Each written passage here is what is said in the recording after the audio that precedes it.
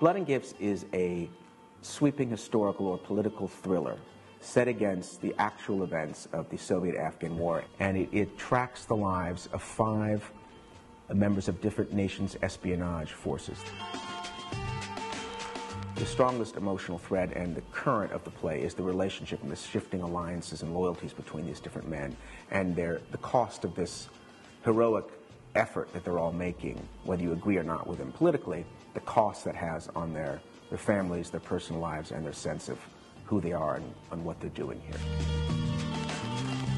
One of the central ideas that the play deals with is the idea of trust, because this is a play about spies, and the stakes do become, at moments, literally life and death. There are moments in the story when a character has to make a decision that may end up costing the life of one of the other characters that we've come, I hope, if I've done my job properly, to care about. This is a world in which you cannot afford to trust people beyond a certain point.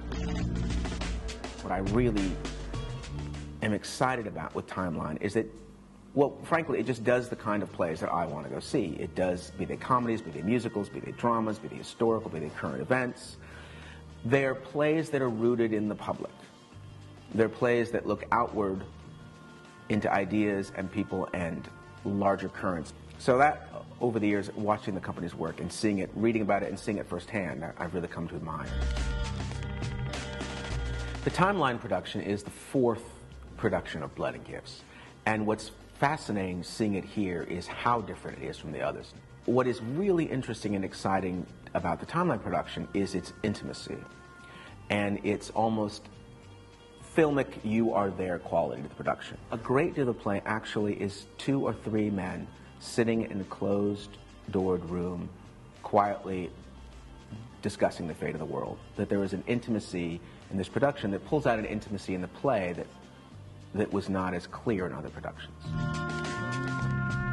With this company of actors and this extraordinary design team under Nick's captainship, you're getting an experience that you can't get on television.